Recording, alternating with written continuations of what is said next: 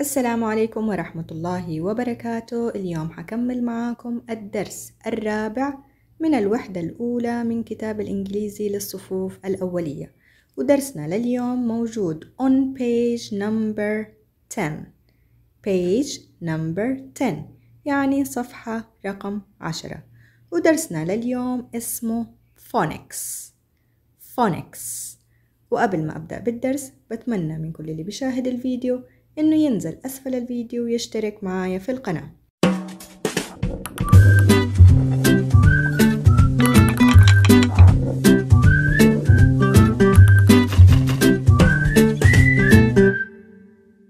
ونبدأ بسم الله بدرسنا لليوم وهو Phonics. ماذا نعني بكلمة Phonics؟ Phonics تعني الأصوات. إذن سنتعلم في هذا الدرس أصوات جميع الحروف الإنجليزية. طيب نبدأ بنمبر 1 chant and point. chant and point. كما ذكرت أن كلمة chant تعني غني and و point أشر. إذن سنغني ونؤشر على جميع الحروف الإنجليزية. وماذا نعني بكلمة حروف؟ حروف تعني alphabet. chant أغنية. إذن أغنيتنا لليوم هي عن الحروف. نغني معا الحروف ونؤشر على كل حرف. A, B, C, D, E, F, G H, I, J, K, L, M, N O, P, Q, R, S, T, U, V, W, X, Y, Z. سأقوم بقراءة الحروف مرة أخرى. A, B, C, D, E, F, G, H, I, J, K, L, M, N, O, P, Q, R, S, T, U, V, W, X, Y, Z. والآن ستقوم ديما بقراءة الحروف معنا. A, B, C, D, E, F, G, H, I, J, K, L, M, N, O, P, Q, R, S, T, U, V, W, X, Y, Z. A, B, C, D, E, F, G, H, I, J, K, L, M, N, O, P, Q, R, S, T, U, V, W, X, Y, Z. إذن على جميع الطلاب والطالبات في الصفوف الأولية معرفة اسم كل حرف من الحروف الإنجليزية وشكل هذه الحروف. ننتقل الآن إلى number 2. number 2 color the letters. color the letters. color تعني لون، the letters الحروف. إذن الاسم الثاني للحروف هو letters. قلنا أن الحروف تدعى إما alphabet أو letters. في هذا التمرين سيقوم الطلاب بتلوين هذه الحروف الإنجليزية بهذه الطريقة. هنا قامت ديما بتلوين الحروف الإنجليزية كاملة. ننتقل الآن إلى الصفحة التالية. On page number 11 يعني في الصفحة 11. ماذا لدينا في هذه الصفحة؟ لدينا fun time. كما ذكرت في الفيديوهات السابقة أن كلمة fun تعني مرح، time تعني وقت، إذن وقت المرح. Number 3 لدينا make a name card. make a name card. make تعني اصنع، a name card يعني بطاقة الاسم. علينا في هذا التمرين أن نقوم بصنع بطاقة نكتب فيها أسماءنا. Write your name. Write your name. Write تعني اكتب. Your name تعني اسمك. يعني على الطالب أن يكتب اسمه في هذه البطاقة. Draw some pictures. Draw some pictures. Draw تعني ارسم. some بعض pictures الصور. أيضا على الطالب والطالبة أن يرسموا بعض الصور في بطاقة الاسم هذه التي في الأسفل. and show your card. and show your card.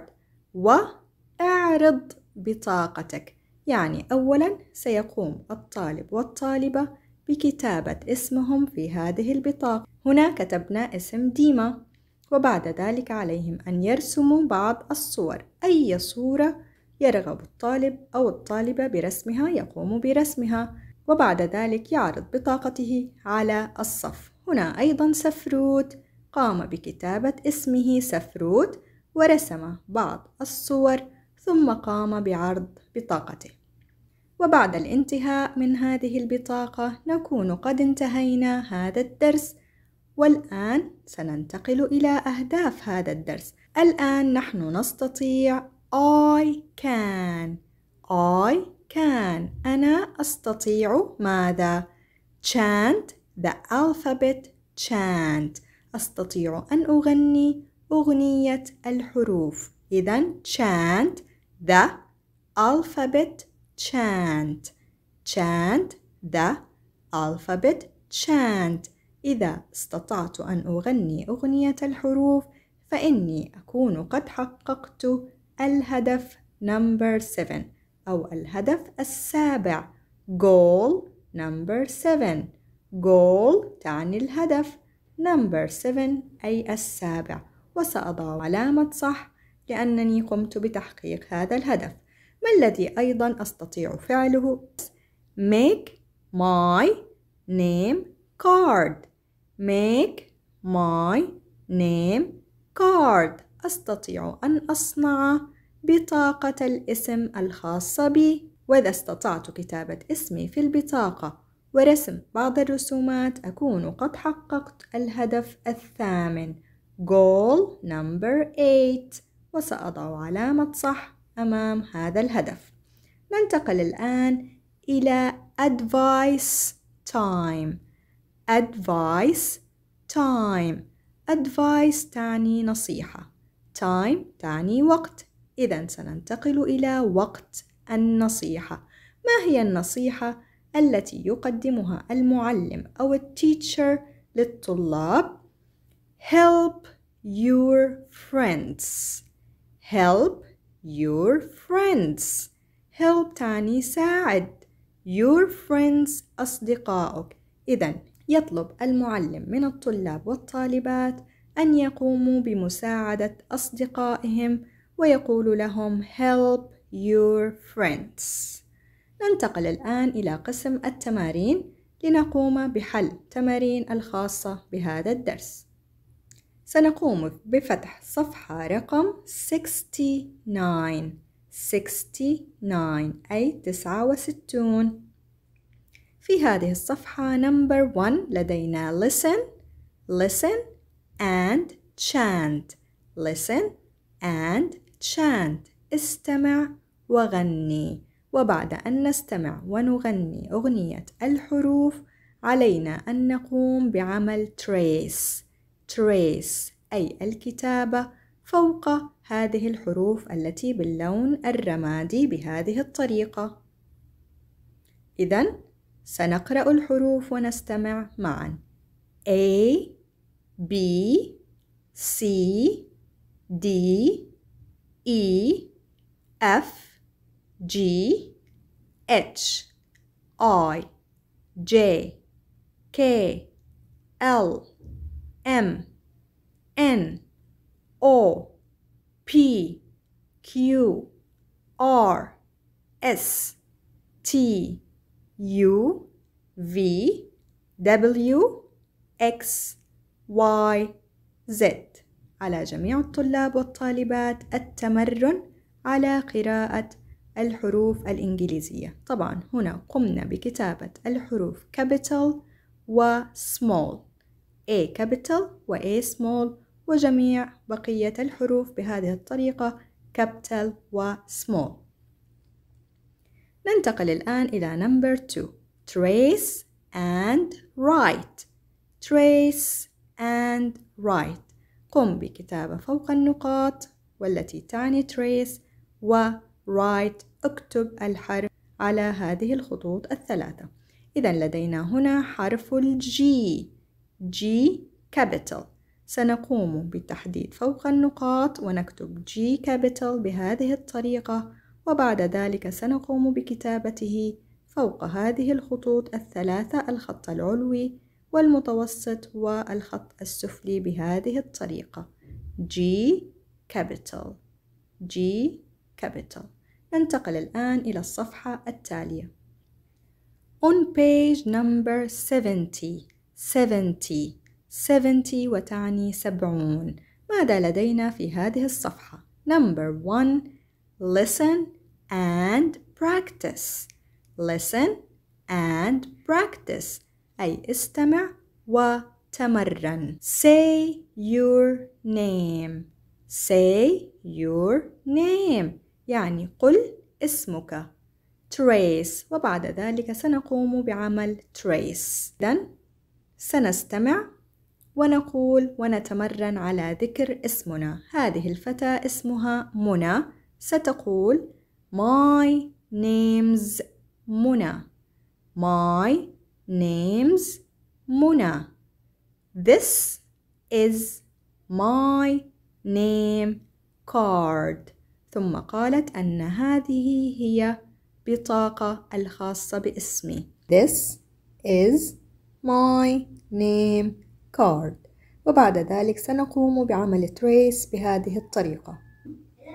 طيب ننتقل إلى write your name.